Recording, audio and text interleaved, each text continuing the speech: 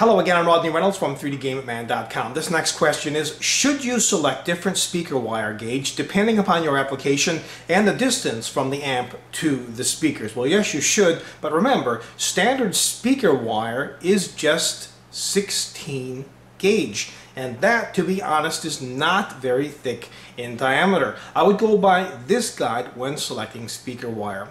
If the distance from the amp to the speakers is less than 80 feet, go with 16 gauge speaker wire.